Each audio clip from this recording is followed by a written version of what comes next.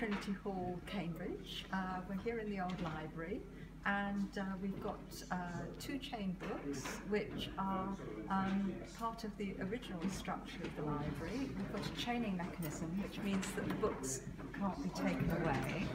You have to either stand to read them, or you can sit, and there are tables that come out, and you can sit down and put your feet up and read with the book on the table.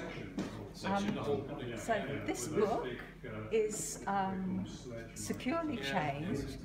It's got the Trinity Hall crescent on the ironwork, and it's a book by Erasmus.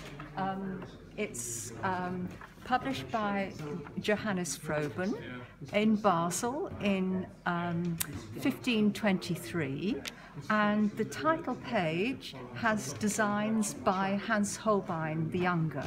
And Holbein came to Basel to work with Froben and with Erasmus. The book also has annotations in Latin, because all the studies were done in Latin in those days, and we have scholars coming to study the annotations in the book. So this is still a very important resource today.